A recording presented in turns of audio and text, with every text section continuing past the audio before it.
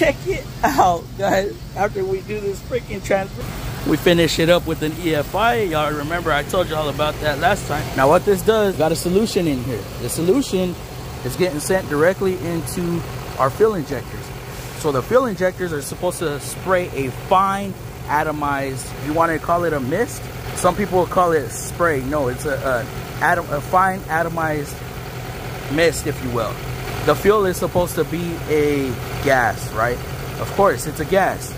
But if it's a liquid, then it'll wet the spark plug and the spark plug will not fire. By cleaning out our injector, we're gonna get a nice fine mist. Like your shower head. Your shower head's supposed to spray, right?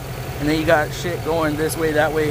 Well, just make sure you're spraying a good pattern rather than all messed up. I believe is better than a fuel additive because the additive is not concentrated. This is concentrated, so it's cleaning better.